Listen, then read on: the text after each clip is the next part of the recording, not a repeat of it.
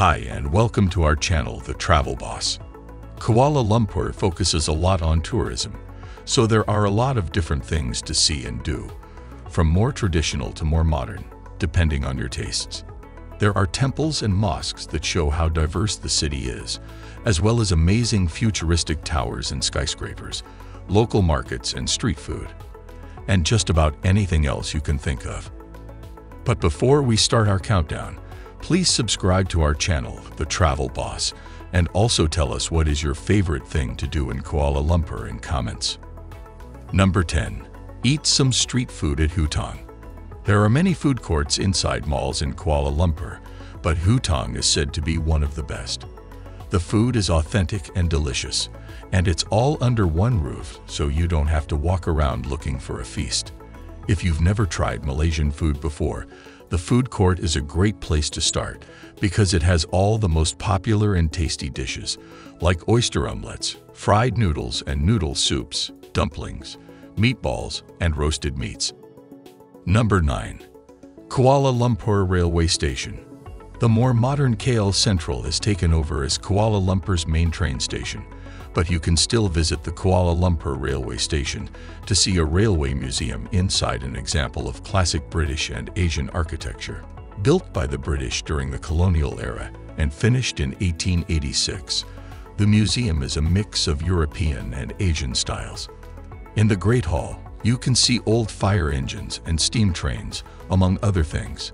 There are also models and replicas of trains and carriages. Number 8. Do some shopping at Central Market. The Central Market in Kuala Lumpur, which is also called Pasar Seni, is a popular tourist spot. It used to be a wet market where people bought fruit, vegetables, and meat. The area has been updated and now has different sections that show the different cultures and ethnic groups in Malaysia. Number 7. Scan the depths at Aquaria KLCC.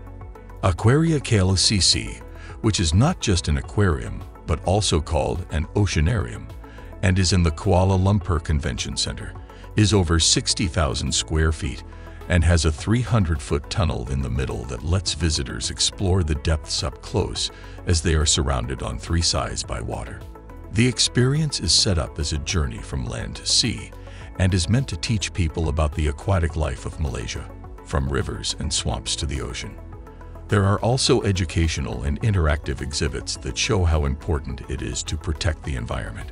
The Aquaria KLCC is home to more than 5,000 aquatic animals that visitors can see and learn about. Number 6.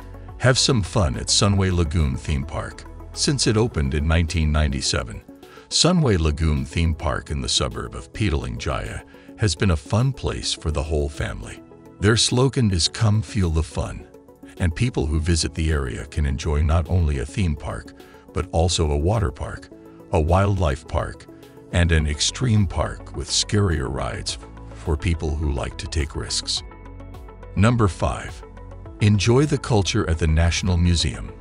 The National Museum is a piece of architecture in and of itself. It is close to the famous Lake Gardens and is built in the shape of a traditional house.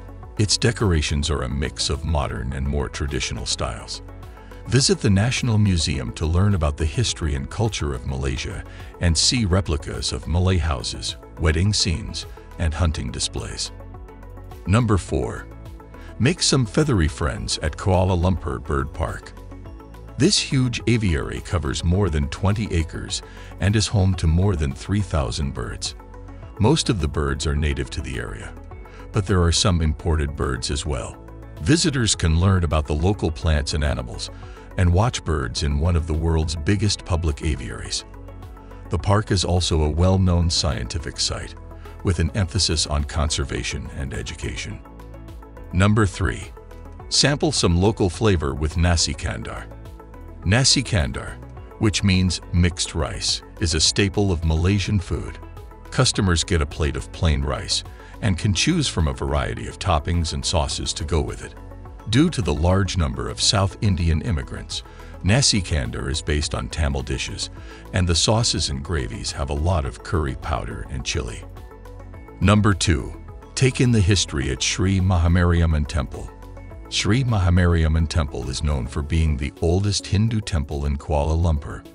It was built in the 1800s and is a great place to learn about the different cultures and religions that make up this city.